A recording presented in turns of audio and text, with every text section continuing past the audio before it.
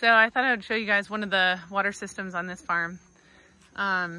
They have these hoops that are built here as well, which have all been actually nicely rebuilt this year. Brand new PVC. You can kind of see one of those greenhouses down below. These guys installed an auto depth covering on it, which is pretty fun. It was fun to watch and see that getting put in. But you know, having a great water system is super important. I know the county really likes these tanks right now.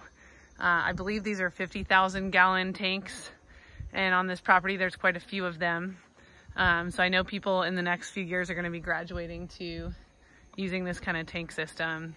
And then we're kind of at the top of this hillside, and so it's really kind of neat too that all the water connections, they are gravity fed, so they kind of start, this is one of the hubs up here. There's even more tanks above it up on the mountain, and then they all kind of roll nicely downhill to all the gardens so that you get all that pressure working for you.